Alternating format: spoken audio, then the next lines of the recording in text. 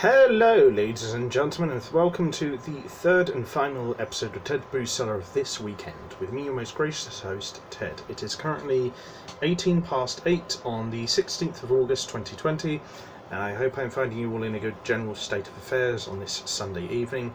If I'm not, then I hope things get better very promptly for you, and I also hope that we're all able to get back to normal lives outside of this, lockdown and pandemic and everything. So I hope that gets along as soon as possible.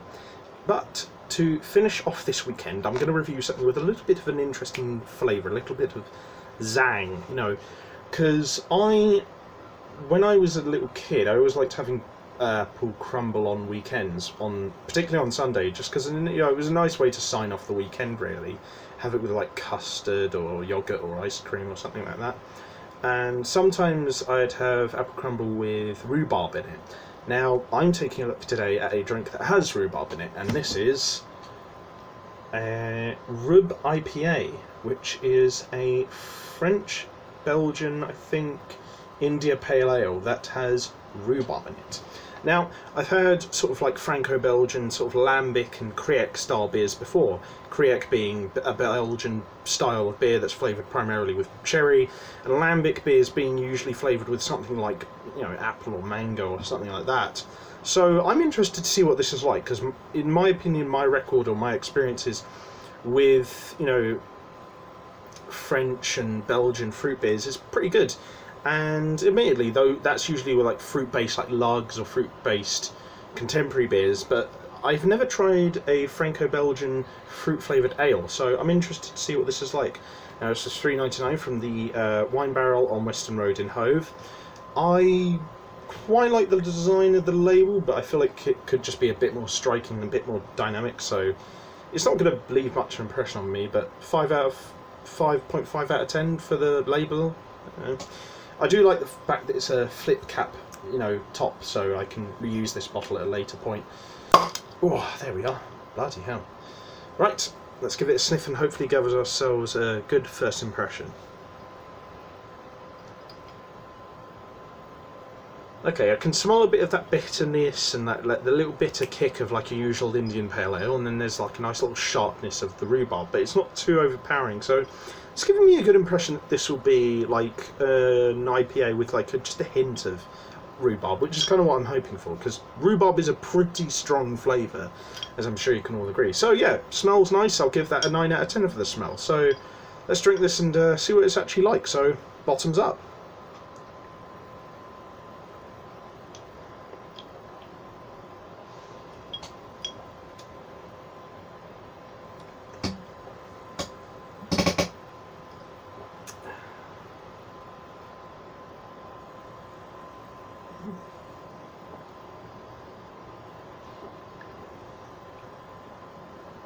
It's got an interesting flavour, because when you initially swallow it down, the first taste, when like it first goes into your mouth, you get that bitterness of like a normal IPA, and then when you swallow it down, you get this nice little smooth fizzling out of like this light sharpness of rhubarb.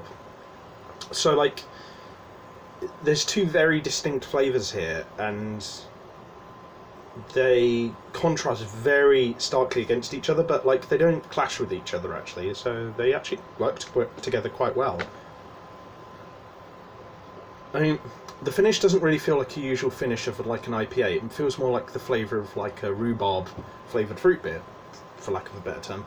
And yeah, the two flavours there really complement each other quite nicely. The underlying taste is kind of just there, like the first half of the taste is like just a standard like sharpish IPA, and then you've got this really interesting like mix of beer and rhubarb afterwards, but it tastes nice. And I was also going to say actually it's a fair bit stronger than yesterday's drink, because this is 6.9% alcohol volume, so it's got a bit of a kick to it, but it doesn't come across in the taste. Like, this feels like one of those deceptively nice drinks where it's a nice drink, but it also doesn't taste as strong as it is, if you get what I mean. So yeah, no, this is quite interesting.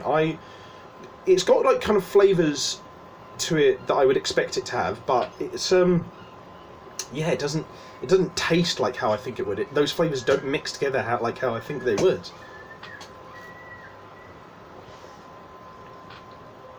But no, I'm pleasantly surprised. This is really, really nice. I feel like it could have been slightly cheaper, maybe like by at least £1 or something, but yeah, I'm happy to have bought this. I probably will buy this for myself again once or twice in the future, so I would actually recommend this for not just beer drinkers, but alcohol drinkers in general. You've got this is one of those things I feel you've got to try at least once.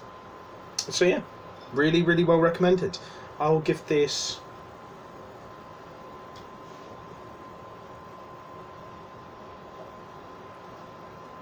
I'll give it a 9 out of 10. It's pretty damn good. There's just a little extra edge of...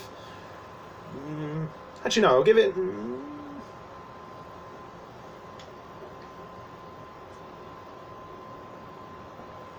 no, I'll give it a 9 out of 10.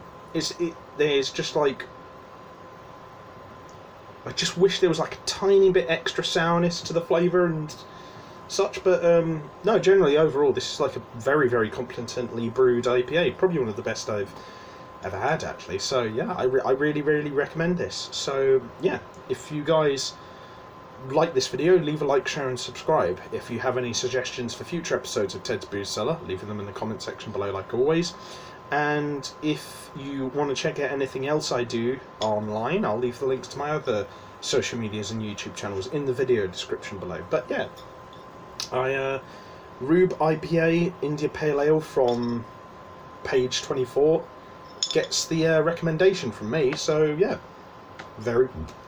pardon me, very solidly done. So yeah, very, very nice. So until next time, have fun, stay safe with whatever you're doing, don't do anything I wouldn't do, wash your hands, take a mask with you when you go to the shops, drink responsibly, know your limits, and I'll see you guys at the bar next time on Ted's Brews Cellar. Ciao.